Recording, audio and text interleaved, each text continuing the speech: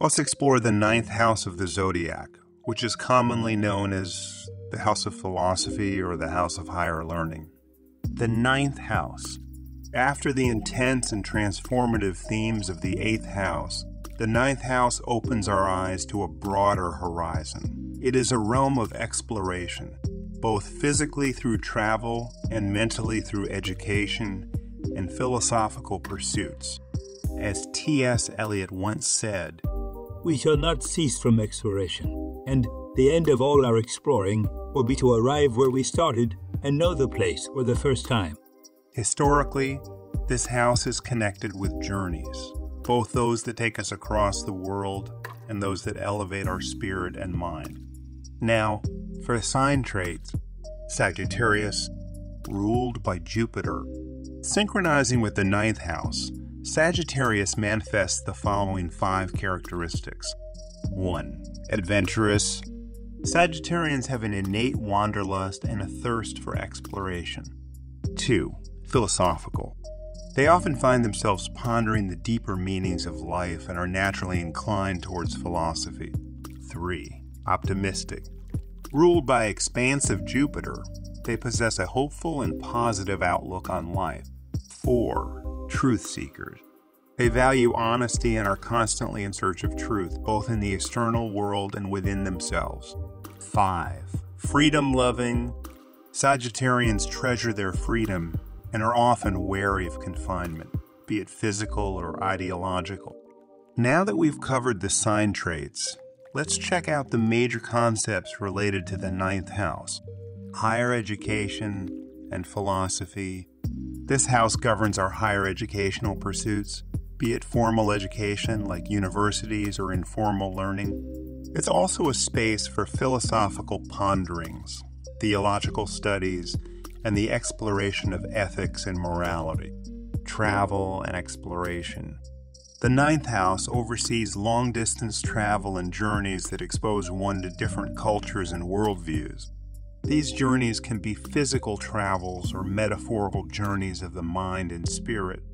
Religion and spirituality, it delves into our spiritual beliefs, our connection with the divine, and our understanding of the greater universe. This house governs organized religion, but also individual spiritual quests and beliefs. If you're still watching at this point, let me pause for a quick moment to thank you for joining us. I hope you are finding our content both educational and entertaining. If you do, be sure to subscribe if you haven't, because there is a lot more to come. It's going to literally take years to create the content that we have in our mind's eye. Now, here are some additional insights on the ninth house: publishing and broadcasting. Given its association with spreading knowledge, this house also rules over publishing, broadcasting, and other mediums that disseminate information to a broad audience. Foreign cultures. The ninth house is tied to our interactions with foreign cultures, languages, and global affairs. Legal system. On a more concrete level, this house is also connected to law and the justice system, especially higher courts and legal decisions that are based on philosophical or ethical principles. Planetary influence.